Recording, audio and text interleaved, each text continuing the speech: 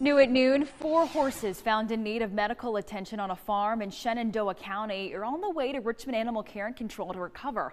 Daffodil, Nutmeg, June, and Julie were found with about 130 other horses, all of them in varying states of malnourishment.